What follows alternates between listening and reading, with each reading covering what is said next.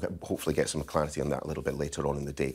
But let's move to what you're here to discuss today, which is, of course, the investment, £650 billion worth of an investment in getting people back to work. Just explain a little bit about it and where that money is going to be spent.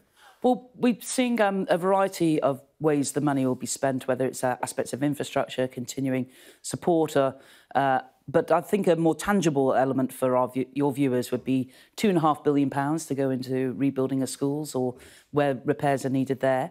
I'm conscious that we expect that to include about 425,000 jobs being created. So we continue to make sure our plan for jobs, which we believe is working, but how we continue to invest in that so we can help people not only get back into work, but to get on in work and to increase their take-home pay. And that really matters to us. How do you justify a Conservative assertion that you are committed to getting people back into work with removing the £20 uplift to universal credit? Well, the £20 uplift was specific to recognise the shock that happened, particularly for people newly coming into benefits of what happened with coronavirus. We do want to make sure that people, as I say, are getting aspects of more training on skills. I think there's been over 80,000 apprenticeship starts, helped by the incentive we've given by employers to take people on. Over 60,000 young people are in Kickstart.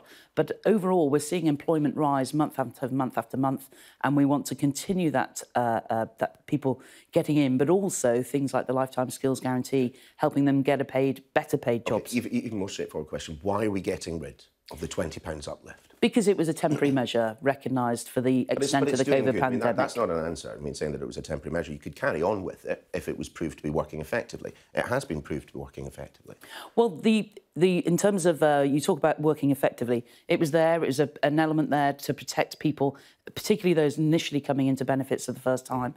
We want to make sure we make the shift into all about plan for jobs, and it's the ongoing investment in that where we're seeing people get back into work, and we want people to get on in work. I mean, this was the argument you gave, I think, actually on this programme back in July when we spoke last about this, that, you know, it's all about getting people back into work. But this is an in-work benefit. Correct. A third of people who are on it are in work. A third of people who are on it, basically, I'm playing around with the numbers slightly here, but a third of people are looking for work.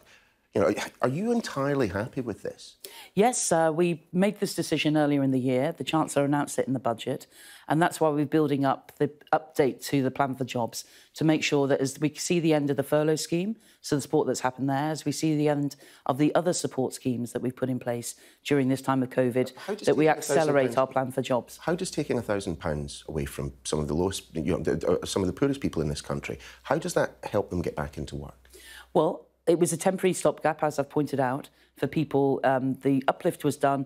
It made it in line with the statutory sick pay, the basic pay that people could have if they were out of work for other reasons.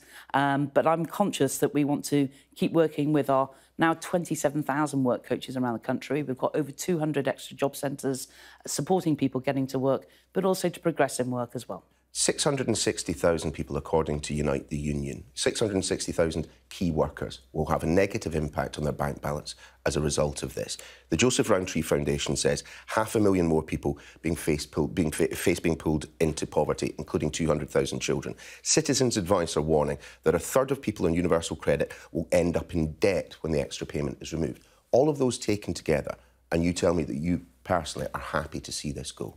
Well, if I think about the £20 up week, that's just about 2 hours of national minimum wage. That's why we are working through our work coaches with people on low pay who may well be in work about what we can do to help them get more hours or indeed to get the skills in order to get a higher paid job. We've already lifted the national minimum wage, so it's about 60% of median earnings. 500,000 people being dragged into poverty. As I've pointed out, well, there's an element we can get into discussion about how poverty metrics are done, as whether they're relative measures and all the other things. The point is, there are definitely vacancies out there. We are there with 27,000 work coaches to help people, as I say, get into, but also get on in work. And that's what really matters as well, the progress that we can help people get on in work. Well, let's just take all of this together. You know, we're seeing a cut to the universal credit uplift. We're seeing an increase in national insurance contributions. We're seeing plans to freeze the income tax personal allowance. Labour, and you can challenge the figures, they say that this will cost ordinary workers, social care workers, nurses, the like, £1,000 a year, more than that. Now, you may dispute the figures, but you're not going to sit there and tell me that people are going to be better off as a result of all those changes. Well, I'm conscious that it's about 15% of the top earners who will pay for half of the total revenues of the new national insurance levy from next year.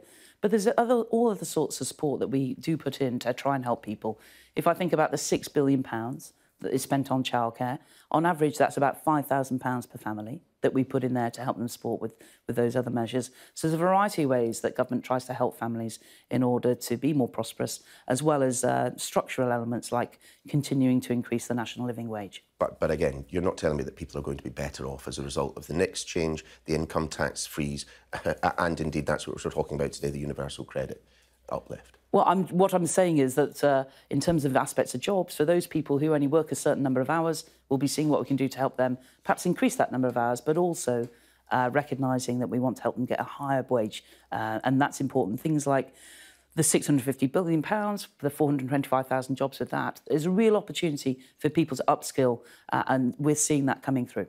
Away from your brief, but one of your colleagues around the cabinet table, Priti Patel, has once again been found out to have been holding private meetings with on this occasion, with a billionaire of her acquaintance without informing officials until after the fact. This was, in essence, what she got sacked for before when she was International Development Secretary. When can we expect her resignation? Well, I don't know the details of what you set out. What I'm aware of, that sometimes you do end up meeting people perhaps by accident, and you have a conversation. The important thing is you pass... She didn't meet by accident, though. That's the whole point of this story. She arranged a meeting, took place in a hotel. She knew it was coming. You know, one of the things, if you are not there with the private secretary, is that you pass the information on to the officials, and then it's dealt with by the private office. I know my own experience, you sometimes do see people, as long as you pass on the information, that's what matters, to make sure that the civil servants have the record and they can declare that in the appropriate way. Shouldn't that declaration be made in advance of a meeting and not after it, potentially when someone finds out that you've been having a meeting and you rush to give the Permanent Secretary a phone call? Well, I don't know now the precise details of what you're referring to. I've met somebody, actually, while I was on holiday, didn't know them at all, but it turns out they were a supplier to DWP. So, again, I share the fact that by chance at somebody's party, I met somebody who was there. So it's those sorts of things where, I don't know the details of Priti, but it's important we just make sure it's transparent in that regard with our civil servants and they can use the information accordingly. You are the very vision of probity. Therese Coffey, good to have you in the programme. Thanks for joining us.